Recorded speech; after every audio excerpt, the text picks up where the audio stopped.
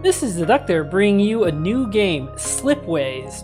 I found this game randomly on YouTube, and after watching 2 minutes, I knew this was an instant classic and easily Game of the Year 2021. This is a empire building space game that has the very best elements of the 4X games, except for the exterminate part. It has the first 3 parts: the explore, the expand, and the exploit. And your goal is to build up a space empire. And you can do this in 60 minutes or maybe 1 or 2 hours. That's the average length of the game. There's none of that tedious mid and end game where you're just like, you've already won, you know you've already won, and it's just like 100 more turns to play it out. Because once you get to that stage in the game, it's over and it's time for a new run. It is just perfection when it comes, like, it scratches all my exactly what I love about the Civilization or the Stellaris type games without any of the tedium.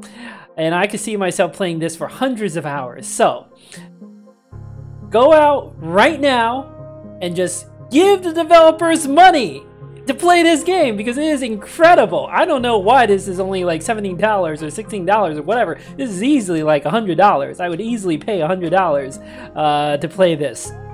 So without further ado, let us get into it. I'm certainly not an expert in this, unlike Battle Brothers. I don't know more than just the basics of this game. So I'm just gonna do a standard run here. And there's quite a few difficulties. In my experience, challenging is sort of like the normal difficulty if you have any sort of experience with strategy games. Yeah, so if you're familiar with strategy games, you'll do fine on challenging. Tough is tough. You have to actually have a good understanding of the game mechanics to make progress on that difficulty. And I've been playing around with tough. But for this initial video, I don't want to just like lose in the first 10 minutes, so I'm gonna do challenging, and you can like click around the map to pick some sector. You know, this sector seems fine to me. It's all just randomized. This is the seed if you want to play along. And quirks are like modifiers to the sector. I'm not going to bother with that for this particular campaign. You know what? Let's click on the random one more time.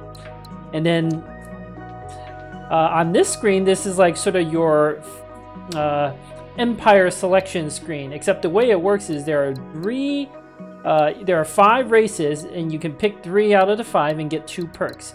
I'll probably go into that in a subsequent video. For this, I just want to get started as fast as possible. Let's just do random races and perks. And we should still take a look at the races and perks a little bit, even before diving into the game. These technologies, these are what you can research, as you can see. Unlike, they're not super expansive tech trees, but these are randomized to a certain extent every run. I'm not going to get into the text right now because those don't come into play until a little bit more into the game. It's, in my opinion, more important to take a look at the perks. So, this is going to be a little tough, even on challenging difficulty, because the perks here don't give an immediate impact. So, I will explain this a little bit more once we get started with the game, but they're not going to have any sort of immediate impact for us. So let's just start. And welcome. This is the initial interface, and you see all these signals, and this is the exploration part of the game. You can find out what these planets are, or these signals are. A lot of them are going to be planets, but you can find other stuff. Furthermore, this game has an excellent tutorial. Where is that tutorial? Settings? That's not right. Maybe you can only see it from the main menu? No, never mind. It's this little help question mark icon. And this is all I did. I just went through the screens, and that's all I needed to do to learn to play. Probably took me like 10 minutes to go through each of these. Really nice little short video tutorials explaining concepts. This one explains like how do you explore, for instance. And then the planets and the name of the game is Slipways. These are basically how you connect the various planets and so forth. It's got a very board game-like vibe. So if you play a lot of board games, this is going to remind you of that. So anyway, you can look through the tutorial yourself. This video series will be a little bit of a tutorial as well. So, liking the... by the way, there's a time limit. There's a 25-year time limit, and most actions in the game require some passage of time. So the smallest time increment is a month. For example, I'm going to hold down my mouse and drag my probe around to try to explore. You can see it'll cost a little bit of money. The 3C, that's credits. This is in the upper right corner here. So pretty much any action you take will need money. So something to watch out for. So let's see what we can explore. The signals that are highlighted are the ones you can actually hit with this probe. I want to see if I can get all 5 of these. Ooh, that's pretty good. Is there anything else I really want? Can I get all 5 of these? Not really. Okay, so getting these 5 is nice. We can get these 4 and then hit up these 3. So what else? We can hit up some stuff over here as well. What if I were to try to get these 5? No, that's not gonna work. Okay, let's stick to the original plan. And you can see the signal is a little there's a bubble, so you want to let your mouse go at the right time.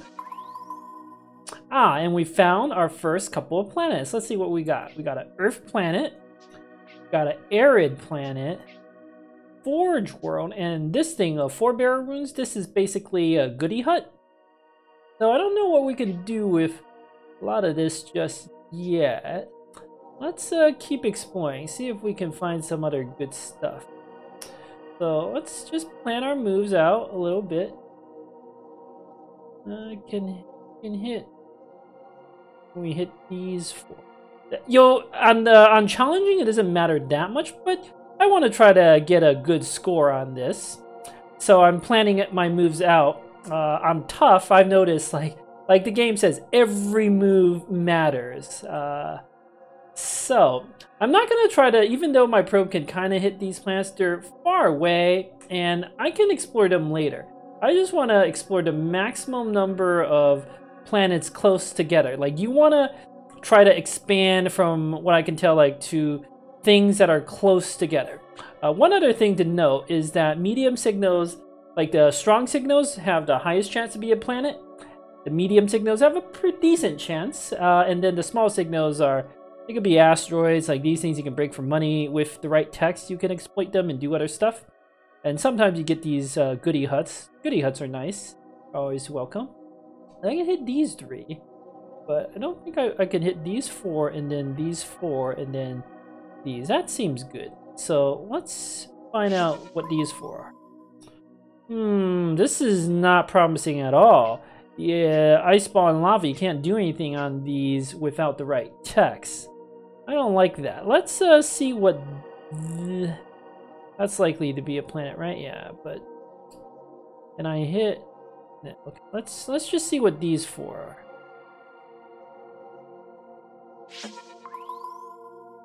Well, we have another planet. That's good. This planet can only generate people. If you, by the way, if you hold down the Alt symbol, you can see the trade goods. I guess I'll explain all of the trading a little bit more, and I'll probably make tons of cut in this this type of Let's Play, because a lot of the times you spend thinking. Like I would say 80% of the time you spend thinking and only 20% of the time you do stuff. So the problem is we're not getting very good luck in the initial exploration. Like at this point, usually you can start coming up with a plan, but it's a little tricky here. You can make food. Like this is the planet we can get people around. Like you want to start out with people. Robots. This planet can make robots, but let's find out what these last bunch are before we decide what to do. Come on. I could have sworn I could hit all of them. Or maybe I can hit those 3, but no, I want to hit this one. I could have sworn there was some sort of a tile where I can hit. Oh, did I see it? No, it's not good. I could hit these 3 and then... Let's hit these 3. I think that's more important.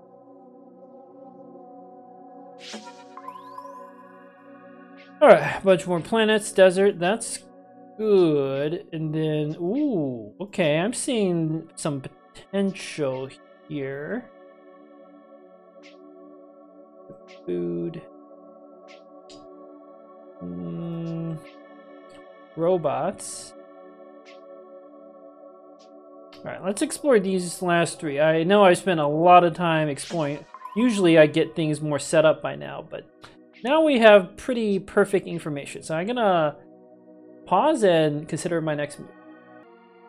Alright, I thought about this offline for quite a bit. I was trying to take advantage of, like, plan my move so I can take advantage of one of my perks, the luxury perk, plans receiving goods earn 35% more income. I was trying to figure out if I could get both of these planets to somehow benefit from that, but I really couldn't figure out how to get both planets. I could only figure out how to get one. So let's just get started here.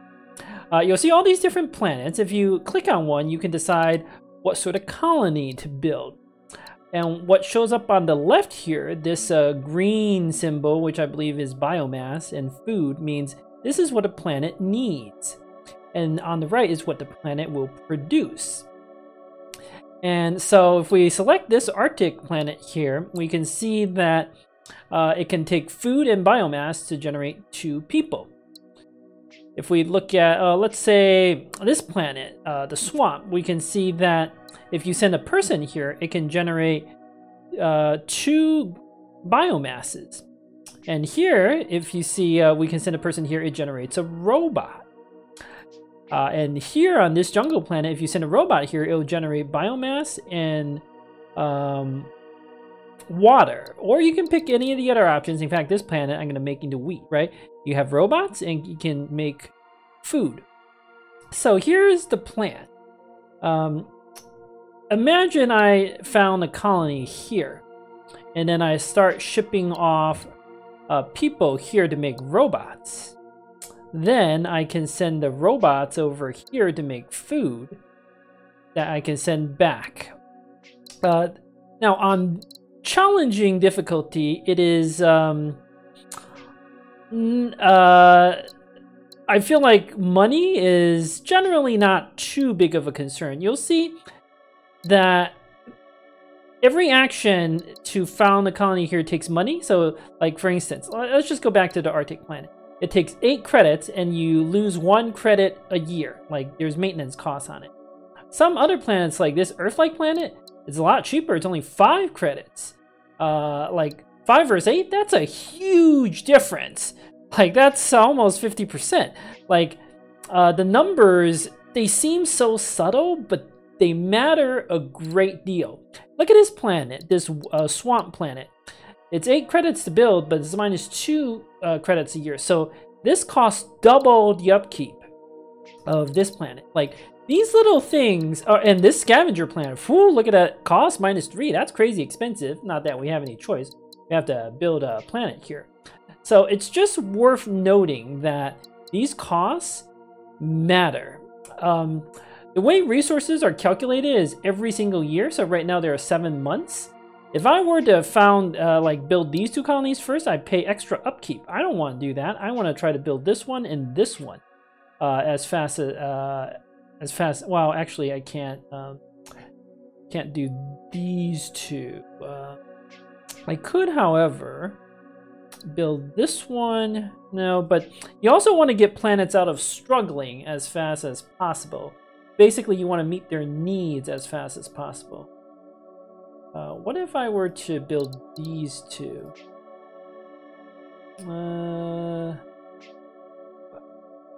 Okay, I'm getting myself slightly confused again. Hold on. Like this game is easy to learn but hard to master, right? I know these are the 4 plants I want, but the order that you build them up actually matters a great deal. So the game slogan is kind of like no micromanaging. That's kind of true in a sense, but it depends on what you mean by micromanaging. I think this game has a lot of planning. Like you have to plan your turns super carefully. I mean, I've been recording for 15 minutes. I haven't even really made a single colonizing move yet. But I think I figured out what the best course of action is.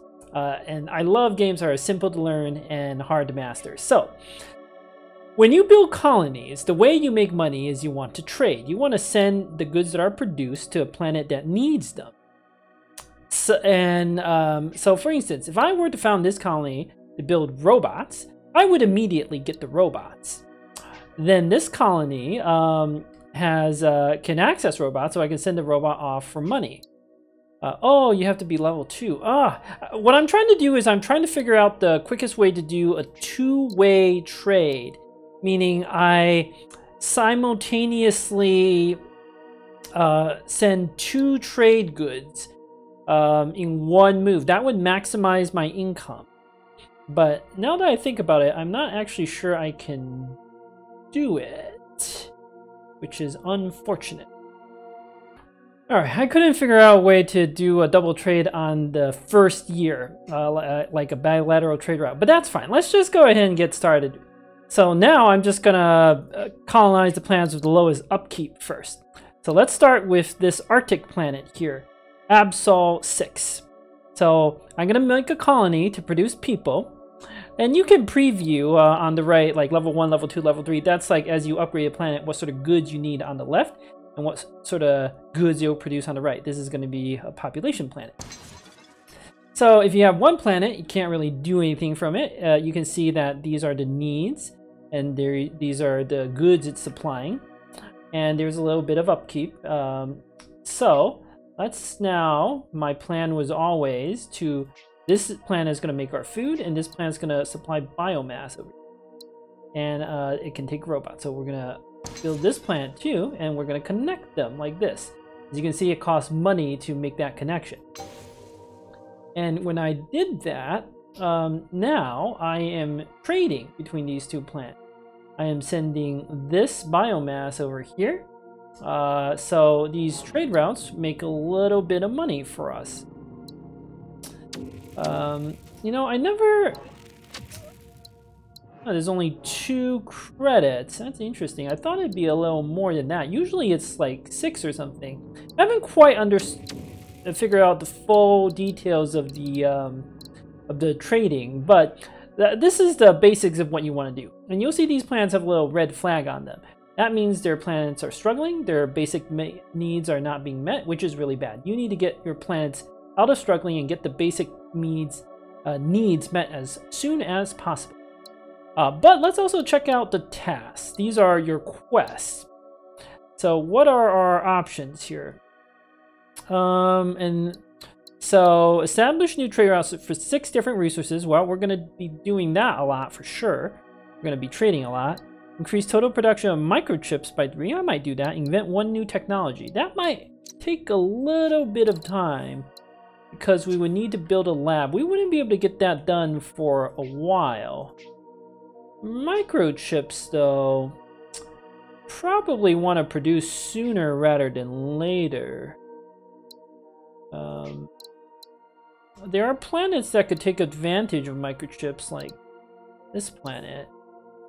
So I'm thinking we probably want to make microchips. I don't know when we're going to invent technologies. So let's do these 2 tasks. Completing task, will upgrade your relations with these races. Gives you more bonuses. Like the first tier unlocks options in events, which from what I can tell is basically every time you reach out to one of these goodie huts. And then later on you can get like extra money or extra research, cheaper techs. Plus they give you this +6 or +5 legacy points. That's how the game scores you. So you so at the very least you can do it for the score. So we're going to do those 2 quests and let's finish our plan. Now I'm going to build this planet that makes robots. And because resources calculated at the end of the year, there is no rush here. I can connect these 2 planets. Now I'm sending a person here to make robots. And now I can connect the planet like this. Our income is shot up dramatically. This planet is still struggling though. So the reason why our income shot up dramatically is as I supplied a robot here, this planet now can supply the water back. That's the 2-way trade route I was trying to talk about. And you can see this is represented right here in this part of the left-hand side of the screen. This explains the 2-way trade route. And if you look very carefully, I love the art in this game. It's just like perfect. The cargo ships are going both directions, right? So now let's make some wheat. Let's connect it to our colony here. Now we're producing food, and we're going to connect these 2. And we have our first successful planet, and we're making money now. Beautiful work, everyone. None of the planets are struggling. We have a little problem with some extra people that have no jobs, but we'll figure that out. We'll figure that out in a little bit. And we're getting our quest done. So, I would say this is a very successful early part of the game. We want to try to figure out how to deliver goods to this planet, though. The unemployment's unfortunate, but we can build labs and stuff. We can figure out what to do with that unemployment. We could, in fact, even supply... what's the cost here? 17. Ugh, that's kind of expensive. Like, we could colonize this and then build a trade route between these 2 planets. It would actually make a decent amount of money. But to really take advantage of our perk, we want to do that luxury. Planets receiving goods earn 35% more. Oh, wow, this planet's not really producing much money right now. It's just delivering 1 export, so that's why it's not making much money. This planet's doing very well. It's exporting 2, making 10, huh?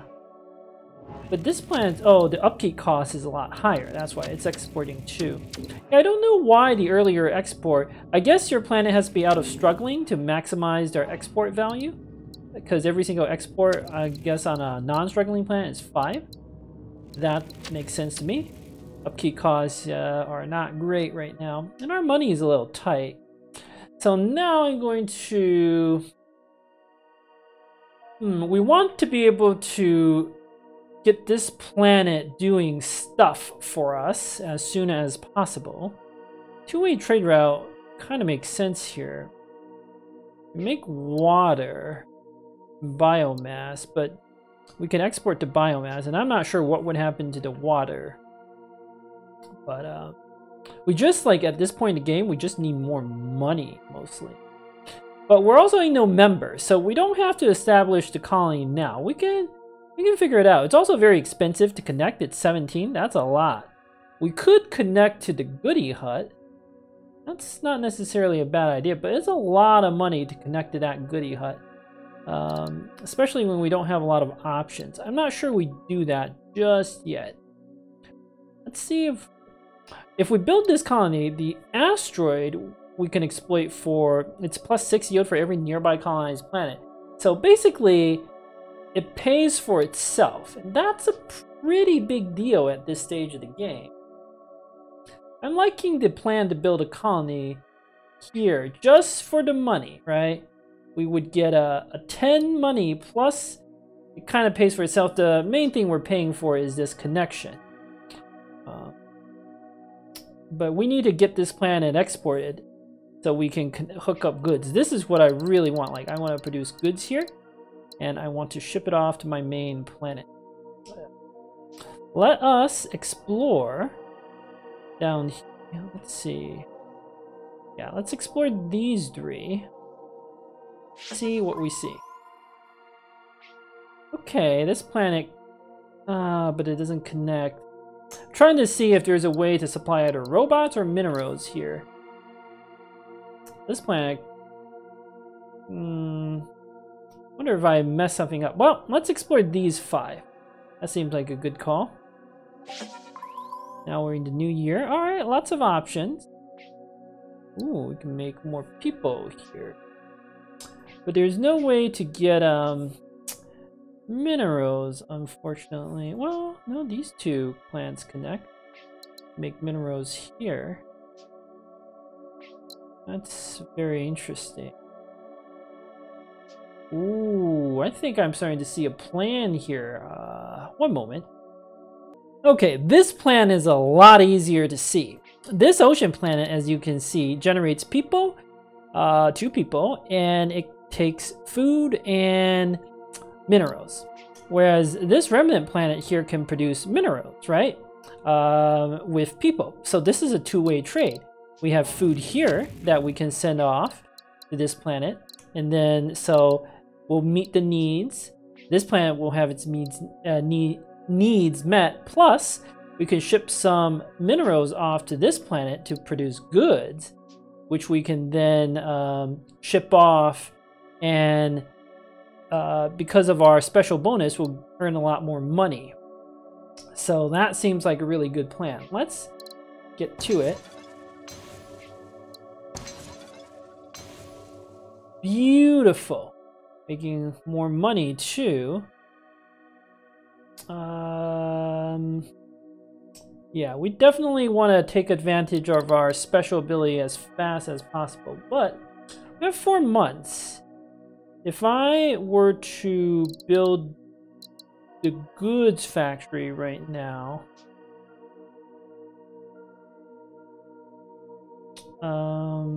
what's the, it's 2, so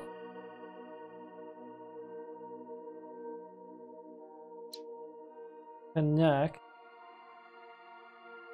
That would just earn me 5 credits. So, ooh, our empire is also, let's see, what else we got here? We should definitely fit in one more build to maximize our income. But the question is, do I build this planet right away, or do I hook this planet up? We have administrative costs to consider. As your empire expands, all the plans will take a little more upkeep. The question is, do I even want to hit my administrative cost? I mean, I'm going to hit it. So the decision point, like, we're definitely making this plan into goods, and we're going to supply these 2 plants. Like, that's not even a question here. To maximize our income, though, we have to start shipping these people off. We can also do stuff like build labs, but we would need something to research. Don't really have any good candidates right now. We should also start thinking about building labs. Let me pause to think. Alright, so given our sort of tough economic start, I feel like at this point we just need more money and we just need more income. This planet has to be made into goods to supply both of these planets. Like, that's not even a choice. And this, to get the most out of our perk, I need to be able to send this person off to do something. This is the only planet where I can do that. Plus, it has a two-way trade, so it makes extra money. And there's an asteroid there to exploit. So, like, this has to be the right... Oh, I don't have the money for it. Right, I should have taken that into account. Building this would have definitely been better. I can... I was hoping to be able to get that two-way trade income, like, right now, but I can at least destroy the asteroid for some money. Or I can just found the next planet. Yeah, that's probably the way to go. Because the game will tick over to the next turn and then I can connect everything up.